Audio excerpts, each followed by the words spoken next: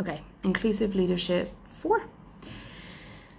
This is going to be a hard one because inclusive leadership doesn't micromanage. And micromanagement is often awarded because we see the leader as responsible or the manager as responsible for the outcomes.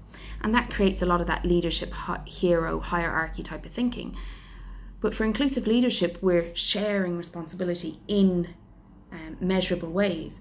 And so when we micromanage, what we're doing is we're not allowing someone the opportunity to develop, but we're also not allowing them the consequences of failing. And in inclusive leadership, we support people to succeed, but we leave room for people to express or to deviate in a way that allows them to bring more of themselves or a more diverse point of view into the mix. So every time we micromanage, what we do is we teach others to do it our way, and we don't necessarily learn or understand why there are multiple ways to do things.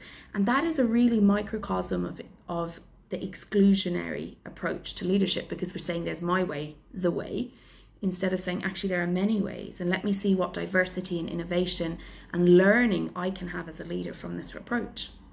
So think about your micromanagement and all of the quality and the goodness and the diversity and the innovation that your micromanagement might actually be squeezing.